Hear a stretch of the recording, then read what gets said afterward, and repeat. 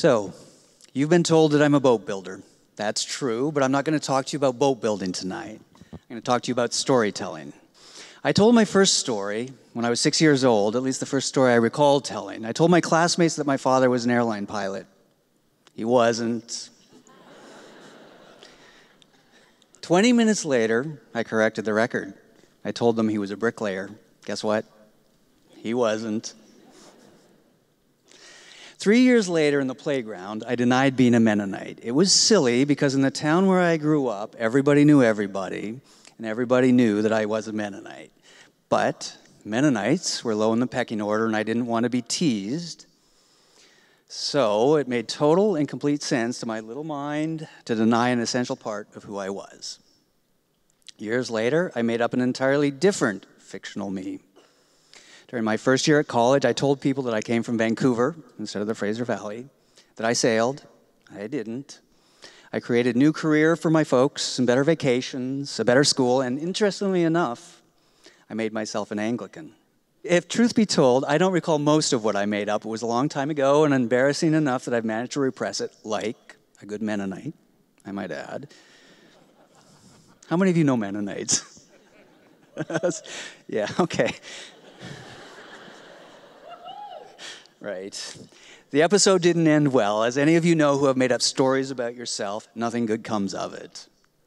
In my case, I met somebody who I cared about, fessed up, and the storytelling came to an end. Partly out of guilt, partly out of embarrassment, and to a certain degree curiosity, I went to see a therapist. He and I talked, and he asked, did I feel shame? Like a Mennonite? Yes. I was ashamed. Embarrassment? Oh, yes. Was I sorry? Yes. I had hurt people? Of course I was sorry. But, here's the thing. I liked telling stories. When I told the therapist this, he told me something that I thought was very wise. He said, we're all telling stories. It's up to each of us to decide whose story we're going to tell. Keep that in mind, whose story we're going to tell. Then he suggested acting or writing. Anyway, that was 1985. Who am I today? That's me, but that was 2 years ago. Today, I'm the proprietor of Ash's Stillwater Boats, a small company that designs and builds wooden canoes and kayaks. The company was premised on this statement: the fragments from one's past would be crafted into something unique, not at all like the original, but evoking it in its complete essence. I would capture and transform things on their way to being lost. Memory and artifact would be forged into a new form of narrative. What that meant was we'd build stuff from cool things, precious objects in people's lives, a canoe, for instance, from wood recovered during a cottage demolition or gunnels from Grandma's chair. And for the most part, we've been successful. Since having started the company in 2014, we've built boats for customers in Canada and the United States, and we've distributed plans to roughly 1,000 builders in 30-odd countries. For the last 2 years, our shop has been located in a century-old barn with a rubble-stone courtyard and big sliding doors. It's a rural paradise where it's just as easy to lose an afternoon listening to the birds and the breezes as it is to pick up the tools. I wouldn't say I've arrived, but I do feel like I'm on my way. So, what happened between 1985 and 2014? Well, I took that therapist's advice. I graduated with a fine arts degree in creative writing. I wrote some plays, I wrote some scripts and treatments, published some fiction, did a gig writing features for an entertainment magazine.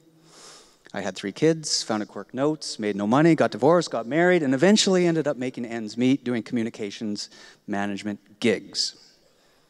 By the time 2014 hit, I was working with a local animal shelter managing their capital campaign.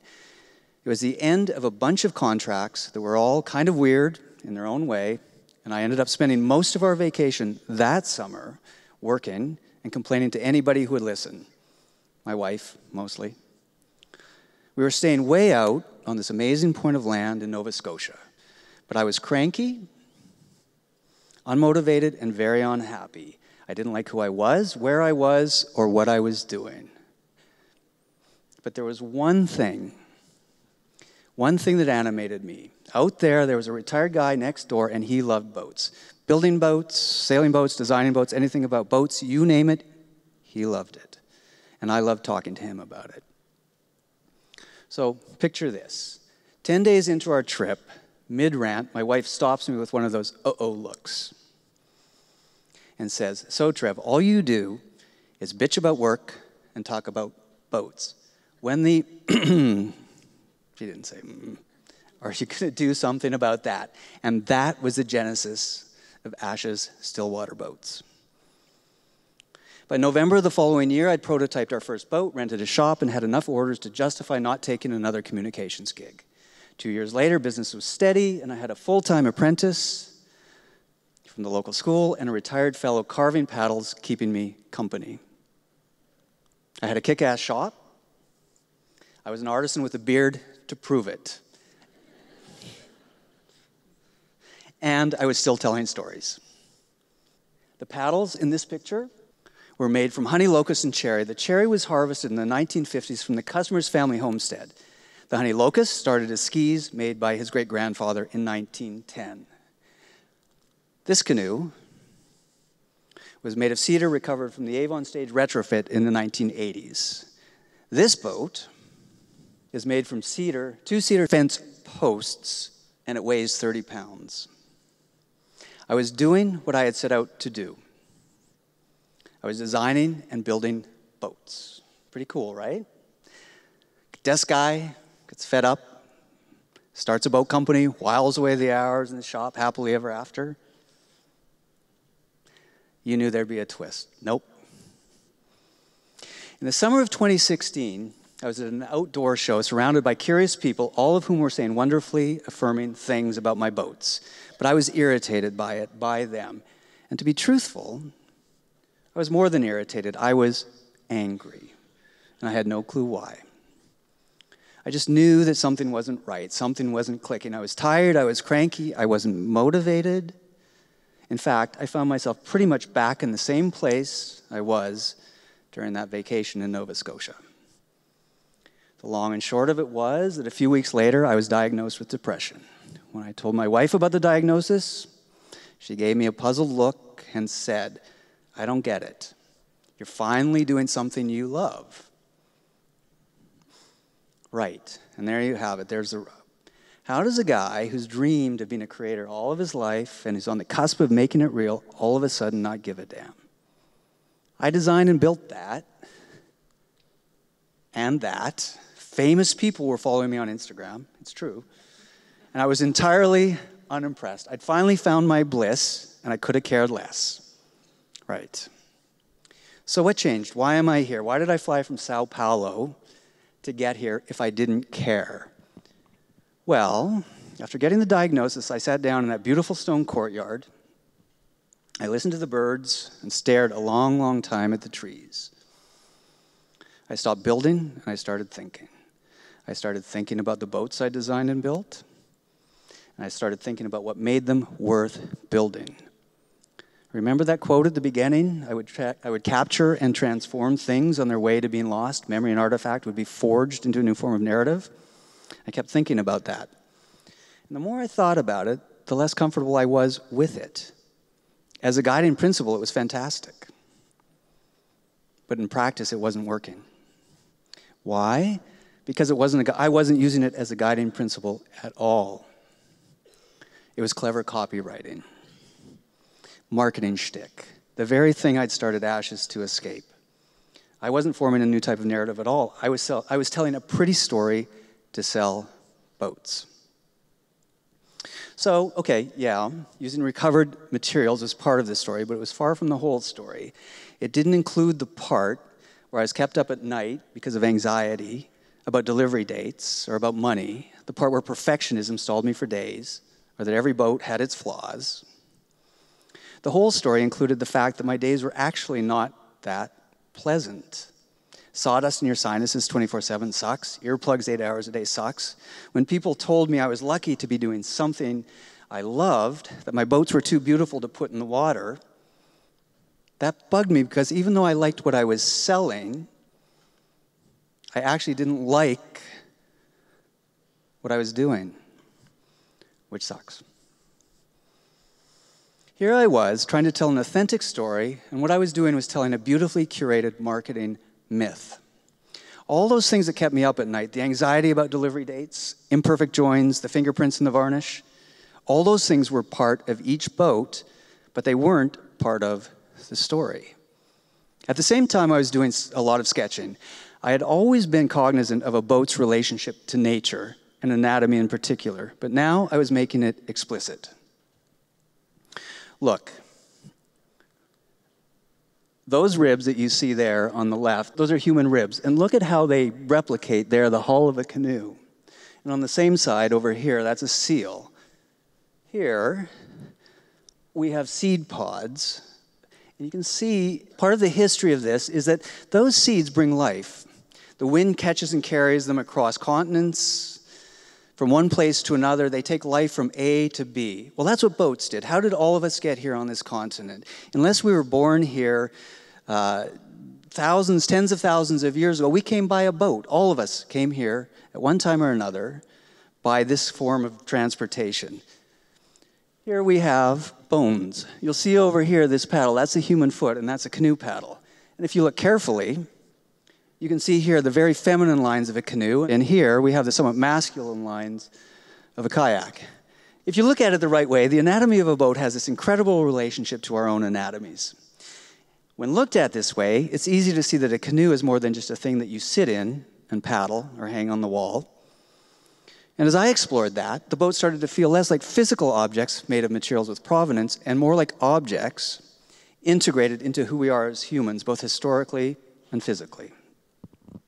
The drawings told me that I was involved in a story that stretched deep into our collective psyches. And if you visit our website today, you'll see imagery that connects the boats to the anatomy of various mammals, birds, and fish. At some point in this exploration, I recognized that I'd stopped feeling resentful. What people were telling me when they said that the boats were beautiful was that they found something in their own relationship to themselves and to nature that they found beautiful. When you respond to something in these boats, you are responding to something somewhere inside you that connects you to their form. It's a something that exists at a deeply personal level and doesn't require the affirmation of others. I don't need you to tell me that they're beautiful, and you don't need me to tell you or affirm your opinion of them. Anyway, out of all of that came the idea that I didn't need to build boats to be content. What I needed to do was find the thing, the real story, if you must, behind the boats. I came to understand that the story wasn't the boat. The story was everything that resulted in the boat. I realized that I didn't need to hide the flaws. I realized, or I could admit, that they weren't perfect. I could point out the thumbprint in the varnish, if you will. And those things that had stalled me, deadlines, perfectionism, money, uncertainties about materials or design, they mattered less. Since then, I've made fewer boats and designed more. I've worked with a sculptor on public art projects. And just this week, I was meeting with educators in Brazil on a project that brings together technology, boats, and social innovation. I still build and design beautiful boats, and don't get me wrong, I still want them to be beautiful. And I do care that all of you think that they are beautiful. The difference is I don't need them to be beautiful. In fact, it would be awfully boring if that's all that they were. If my boats are a story, and I believe that they're a story that includes the good and the bad, all the inputs and all the outputs. They aren't marketing shtick. They are much, much more than the images curated for our social feeds. They are a story that includes the good, the bad, the boring, the exciting, the flaws, the successes, the fingerprints in the varnish, the anxieties about deadlines, the uneven shear lines, the spilled epoxy, a story that includes the flaws you see and the flaws that you don't. Your story is not what you post on Snapchat or Instagram. It's every decision that you make every day, everything that happens to you and everything that you make happen, the beautiful and the banal. In the end, it doesn't matter who you are, a student, a medical intern, or a boat builder.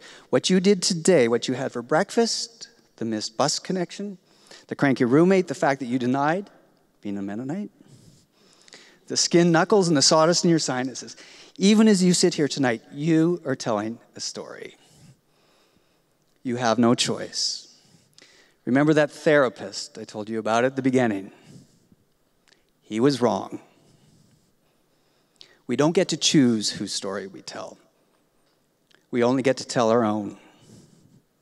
And since you're telling a story, make it good. Thank you.